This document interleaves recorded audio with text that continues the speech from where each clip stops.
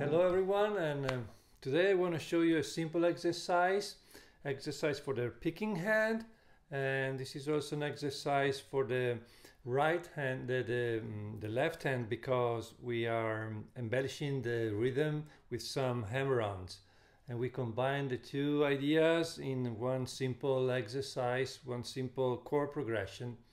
So let me show you first what the right hand is doing. We are playing a boom chicka rhythm, boom chicka, right? And for the C chord we want to play the 5th string, and then the 4th string, the 3rd, and the 4th string. Okay, and we want to be comfortable doing this. So this is the right hand exercise. Nice and loud, clean basses and very light strums.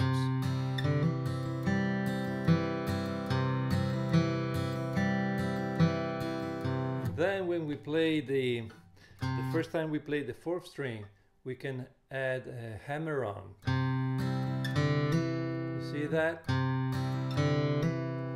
And this is a nice embellishment. And we don't want to lift the ring finger, we don't want to lift the index finger.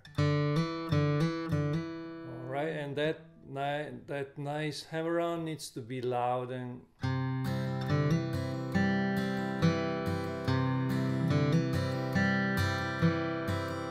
okay, you got the idea, right? Now we play the same idea over the E minor chord. So for the E minor, the basses are last string, 5th string, 4th string, and 5th string. And again, this is a good exercise for the right hand.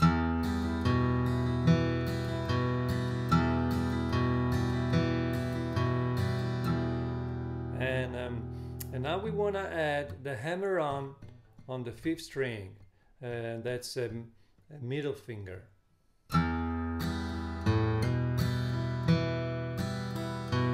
Just one hammer-on the first time we play the 5th string, not the second time, not here, on the way back.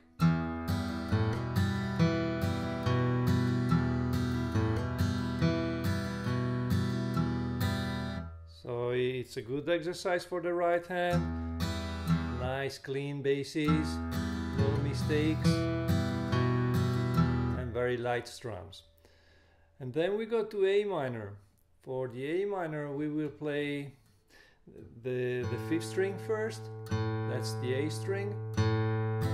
Then we play the 4th string, the 3rd, and back to the 4th string.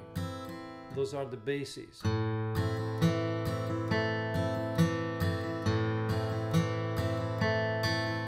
And again, we can add a nice hammer-on on the 4th string. That's a middle finger again, just like the E minor. Same movement, you see, just on a different chord.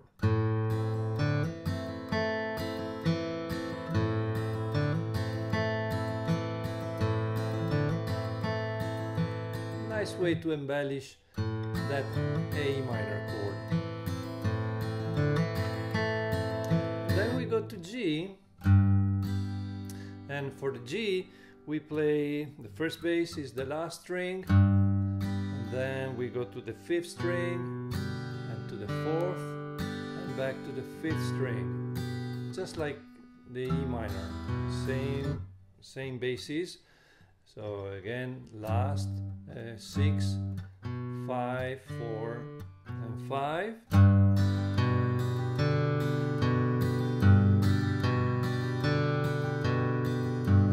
Let's embellish that with a nice hammer-on the 5th string.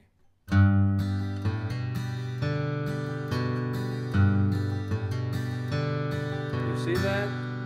And if you use this fingering instead, 1, 2, and 3, that's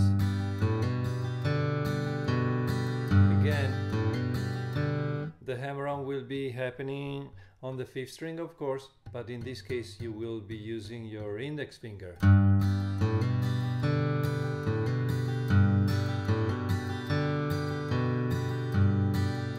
that's the G chord. And now if we put all 4 chords together, it sounds like this.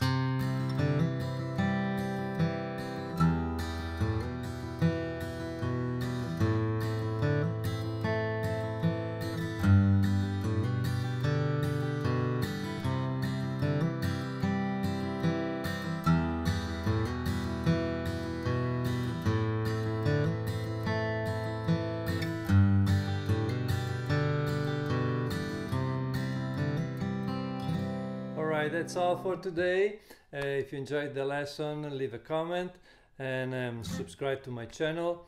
And by the way, let me know in the comments if you are using these little hammer-ons to embellish your rhythm, and in which song are you using those hammer-ons. Okay, let me know down in the comments. I will see you next week. Bye bye.